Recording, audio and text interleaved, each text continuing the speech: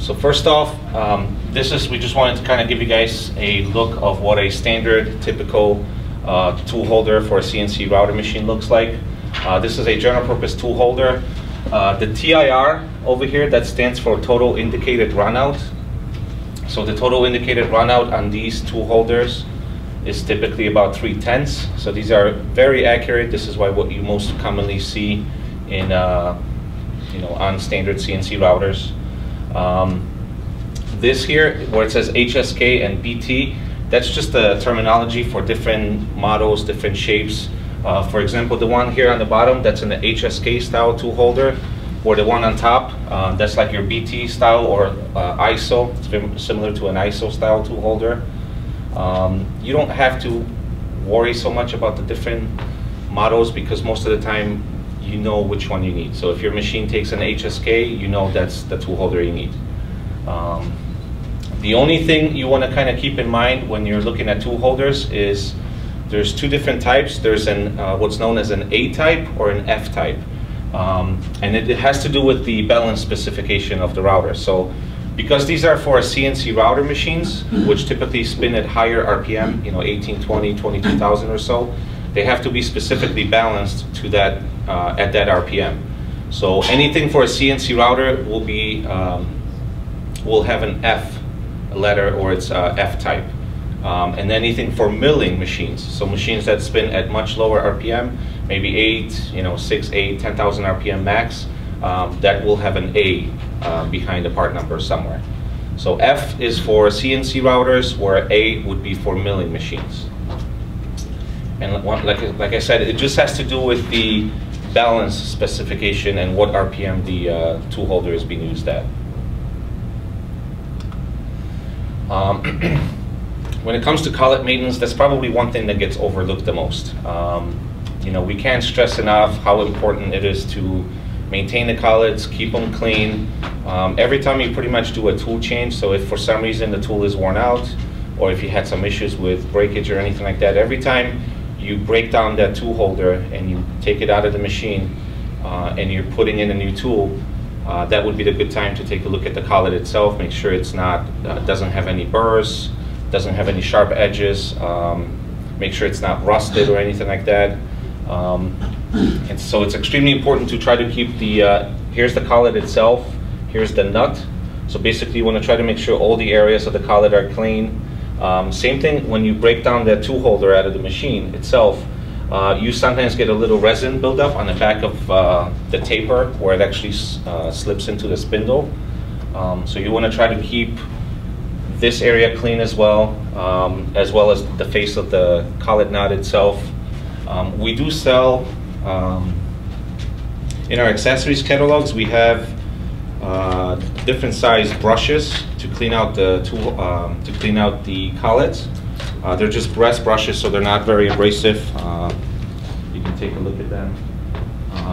So that would be used for cleaning collets, and then for cleaning the inside of the spindle. So when you break down that tool holder, you've got that kind of a shape in your spindle. You can use wipers, that's what these things are called, to clean out the inside of the spindle itself. If you want guys to take a look at these. There's different, we sell different also cleaning solutions listed in the accessories catalog. One is like a cleaner, and the other one is a rust inhibitor. So it just protects the collets from rusting, protects the tool holders from rusting. But it's, like I said, extremely important to try to keep it as clean as possible. That way you'll have a real nice long tool life. I have a question. Yes? Do you spray any material on this? You can, yeah. Those. So would you spray the oil? It's not the oil, it's the cleaner. The cleaner? The cleaner, yeah. I mean, you can still spray, well, you can still spray the oil on afterwards, but most people will just spray it onto a rag and then just coat it, because that way you almost would need to have two separate wipers, one where it's got the cleaner on it and one where it's got the oil. Okay. And then you clean your spindle all that way? Correct. Okay. Yep. So that normally would be used with the actual cleaner itself. So you spray the cleaner onto the wiper, and then you clean inside of that spindle. And then most people will either just take a clean rag, spray some of the oil onto the rag and then just wipe, just coat it lightly. You could spray it onto this too, but then you would have to have two separate wipers. They supposed to have oil on? What's that? They're supposed to have oil on? Well, it's not so much oil, it's just extremely lightly to coat it and prevent it from getting resin buildup, getting rust, or anything like that.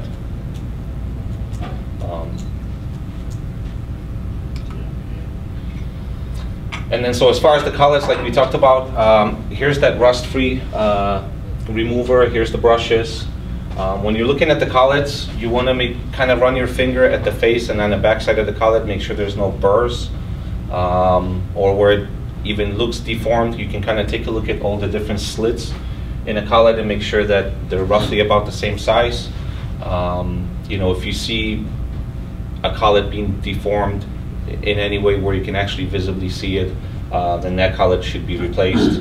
Another good way would be you can always take the tool, the shank side of the tool, and you can put it from the front and then back to make sure that it slides in easy. So if it goes in easy one way, but it doesn't want to go in the other way, then you know that collet is deformed. It should pretty much go in both ways the same.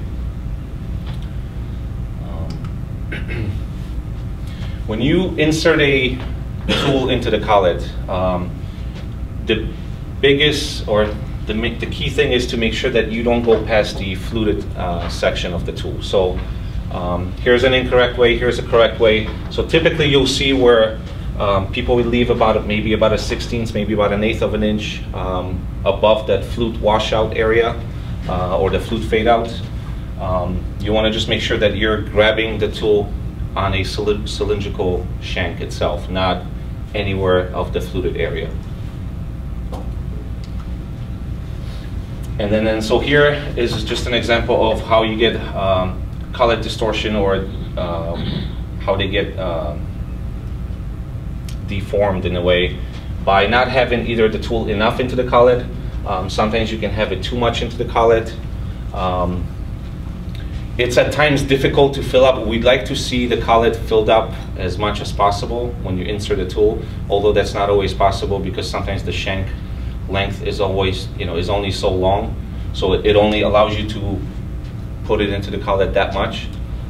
There is, I'm not sure if I have them here, but in our accessories catalog too, there's 5 different sizes, I believe, what we call life plugs. Life plug is simply almost looks like a little piece of carbide or steel that's been cut, and it has a little C-clip into it.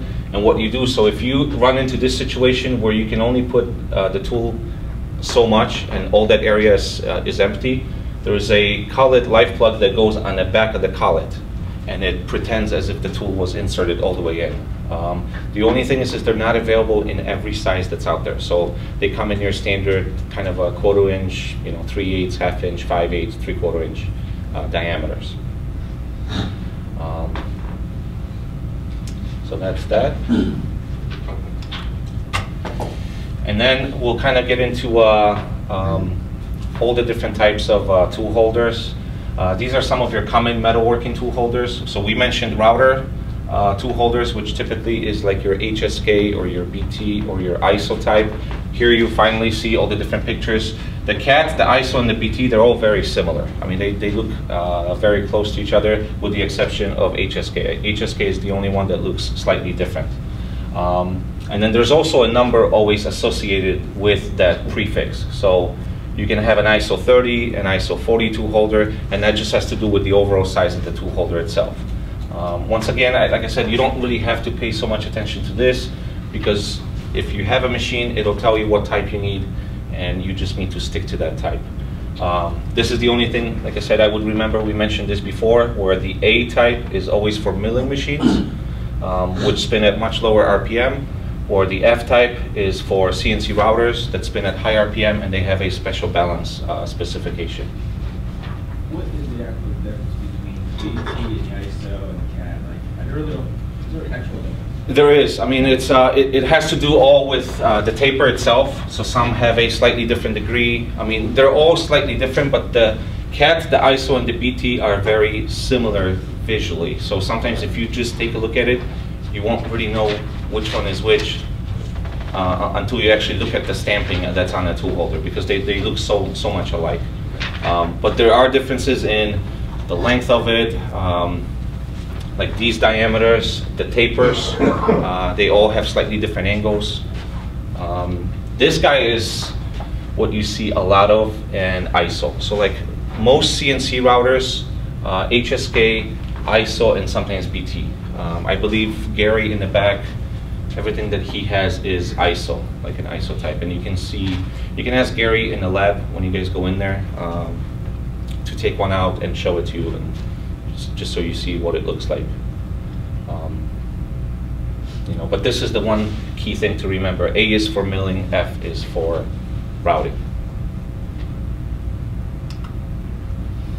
Okay, and then so some of the different types, so we'll just kind of go into the different tool holders. So this is the most general purpose in a way when it comes to metalworking, pretty much tool holders. Not very accurate. I mean, this is just a general purpose tool holder. The total indicated run out on these is about 8/10.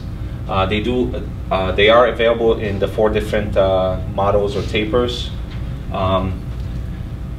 The reason why this one is not as accurate is because the way this one works is you insert a tool, and the tool normally has to have a flat ground onto the shank portion, because then there is a set screw that comes in from the side, and you basically tighten it up to hold the tool in place. So because of that setup, because of how it's held, it is not the ideal setup in a way, but these are very inexpensive. You know, it's a very low cost solution. The one that you probably see the most, once again, this is that collet holder, which will consist of the tool holder itself. Then you have a collet that slips inside with the nut, and then that's how you apply pressure to the shank. They have a lot better concentricity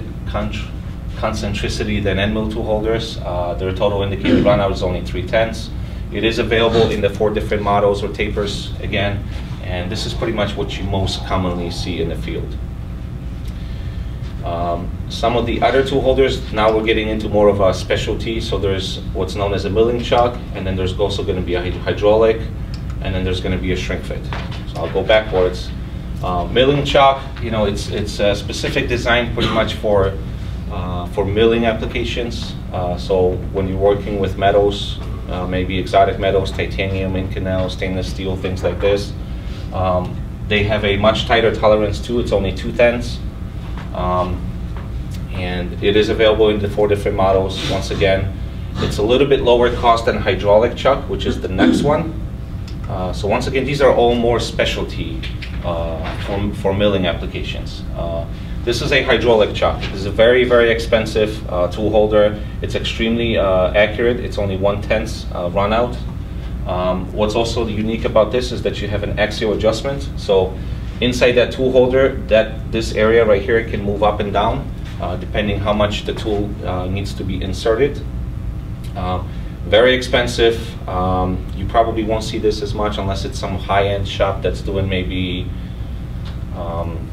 you know, aerospace parts, something like that, where they have very, very tight tolerances. And then lastly is a shrink fit tool holder. We do have a setup in our lab that Gary can show you. Probably the most expensive setup. What this is you have a, so it's extremely accurate, also it's only 1/10. What this is it consists of 2 things. So you'll have your tool holder itself, which does not have any nuts, any collets, or anything like that. And then you have a machine. What this does is you put the tool holder in the machine heats it up to a certain degree, which then makes the metals expand slightly. Then you insert the tool, and then there's a cooling cycle in the machine that cools off the tool holder, and the metal will, you know, bring back down in size again, and that's how you get that's how it clamps onto the tool. It is available in the 4 different models or tapers, but it's a very expensive setup because the machine alone typically, I think, runs anywhere between $10,000 to $20,000, and it's a little time consuming. It's so much quicker to drop the tool holder, put it into a stand, and then break it apart, set the tool gauge or the gauge height, and then run it into the machine. This is a little more time consuming, very expensive, but extremely accurate once again.